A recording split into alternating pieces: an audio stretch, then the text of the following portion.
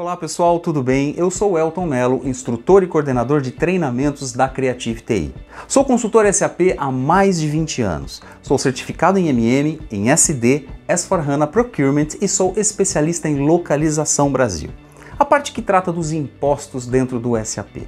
Hoje eu passo por aqui para trazer mais uma dica muito especial para você, para te ajudar a se desenvolver dentro do mundo SAP. Então deixa um like aqui abaixo. Isso faz com que o YouTube recomende o nosso vídeo e dessa forma a gente pode ajudar mais pessoas a também se desenvolver no mundo SAP. E claro, não deixe de se inscrever no nosso canal. Vamos lá comigo? Gente, eu gostaria de falar nesse pequeno vídeo sobre mais um campo importante que a gente tem lá no cadastro do material. Eu estou falando do campo chamado Classe de Avaliação. Será que a gente lembra para que serve a classe de avaliação?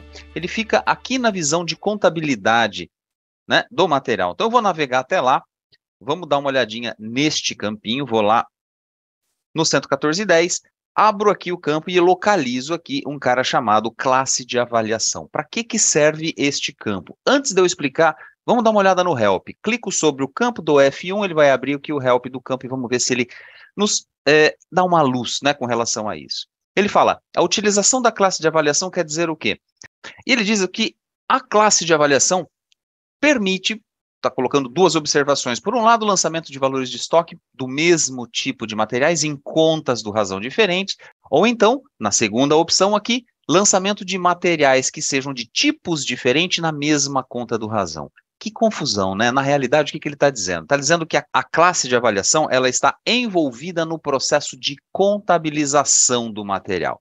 Ou seja, quando o material é movimentado e precisa contabilizar, seja lá uma conta de estoque, seja lá uma conta de consumo, quem determina, quem direciona qual conta contábil será chamada para a contabilização ocorrer é a classe de avaliação. E esta configuração ela fica dentro de uma transação chamada OBYC, também conhecida como OBIC. E a gente também não tem muita certeza, né? E na verdade é uma dúvida que sempre aparece. Quem é o dono da OBIC? É o MM ou é o FI? Eu vou mostrar um pouquinho aqui a carinha da OBIC para vocês e vocês vão ver aonde é que a gente amarra a classe de avaliação do material com a conta contábil. Então eu vou abrir uma nova sessão e vou lá na OBIC e vou pegar como exemplo, por exemplo, a minha chave de contabilização no estoque, que é a BSX. Duplo clique sobre ela, o plano de contas que a gente está utilizando, ok? Informo. E aqui eu vejo exatamente a classe de avaliação, naquele exemplo, era 7.920, né?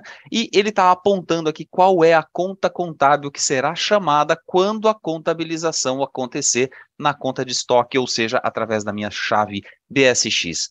Evidentemente que esse tópico da OBIC, da contabilização, da classe de avaliação, é um tópico muito mais amplo do que isso. Mas é só para dar uma dica, só para dar uma deixa de como é que as amarrações acontecem. Tá legal? Espero que essa dica tenha sido útil para você, possa ter contribuído um pouquinho mais no seu conhecimento com SAP. Um grande abraço e muito obrigado por participar de mais um Drops SAP da Creative-TI comigo, Elton Mello. Grande abraço, a gente se vê no próximo vídeo. Até lá.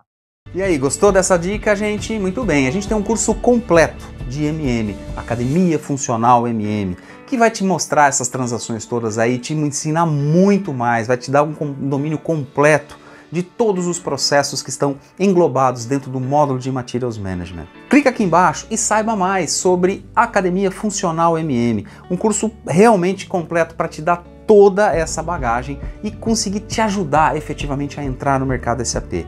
Além da academia, você ainda conta com curso de carreira, curso de LinkedIn, preparação de currículo, cursos de entrevista, tudo para ajudar realmente você a dar um passo a mais. Além disso, você também tem acesso ao SAP diretamente para você fazer exercícios práticos no dia a dia, seguindo uma apostila super elaborada para te suportar, para te ajudar realmente a complementar esse programa e acessar o mercado SAP. Então dá uma olhadinha lá, veja os depoimentos de quem já fez o curso e os resultados que eles tiveram. E vamos junto, eu espero vocês aqui. Deixo aqui o meu abraço, eu sou Elton Mello, sou instrutor e coordenador de treinamentos da Creative-TI. Um abraço.